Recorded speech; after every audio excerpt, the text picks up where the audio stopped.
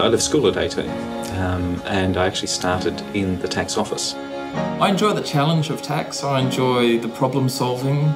Kind of like want to help not just my clients, even my friends. A lot of international tax, dealing with different jurisdictions, keeps the work varied and interesting. I work in corporate and managed investment trusts for our larger corporate clients in our firm.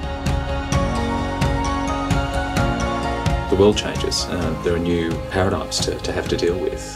The tax system is becoming so complex and so challenging. I think if you're serious about a career in tax, it's really just a no-brainer. The great thing about the CTA is it's a very broad-based professional qualification, so it covers all aspects of tax. What experience do you have in tax? Well, I'm actually a CTA. Oh, you're a CTA, yeah. It is a tough qualification to get. It's a slog.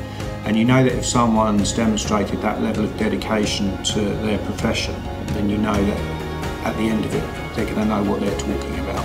And because there is that benchmark that's set by the CTA, I think it's great for employers because it allows them to get an idea of someone's capabilities.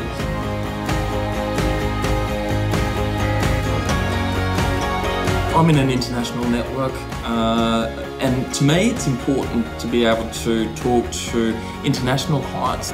It gives me professional confidence that when I'm providing advice to somebody, it's underpinned with a solid knowledge of the tax law. It just broadens my career path so that my skills can basically take me everywhere, anywhere around the world, and I can be employed. I mean, one of the great things with the CTA is the recognition.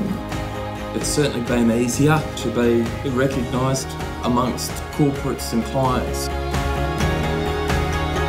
You wouldn't want someone doing brain surgery on you if they hadn't spent some time learning a bit about it.